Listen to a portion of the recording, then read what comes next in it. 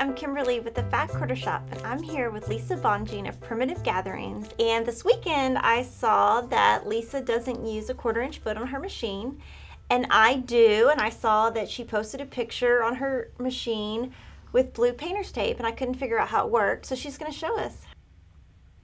The first thing I do is I need to determine my scant 1/4 inch. So I take a fine skinny ruler and I bring down my needle just to the right side of my 1/4 inch.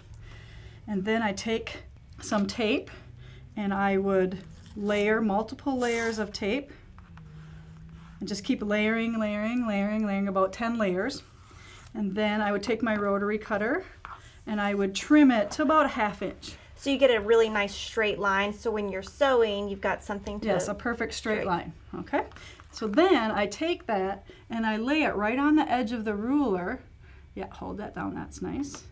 And I securely rub it on there so it holds nice. And then I can lift up and remove this. I want to test it to make sure it's perfect. So what I did is I cut a piece of fabric 1 inch wide and then 2 other ones, and these just happen to be 3/4, the 2 light ones. So the gray one is 1 inch and these were 3/4.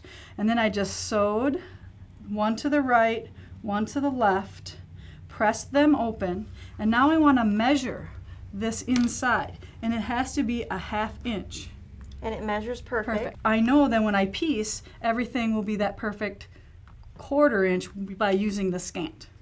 And then to make sure that I can reference this at any time, like let's say we're piecing something and then we need to remove this and do some free motion quilting or something. I take a business card, I lay down my presser foot and I stitch that perfect Scant 1/4 inch. So then if I need to find it, instead of getting the ruler out and all that, I just lay that down into my stitching, place this right back in, and there I'm ready to go off in no time. And I always have that reference point without having to go back to do all this work.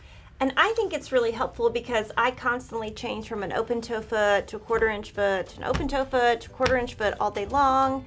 And this will really help save time because you don't have to change feet.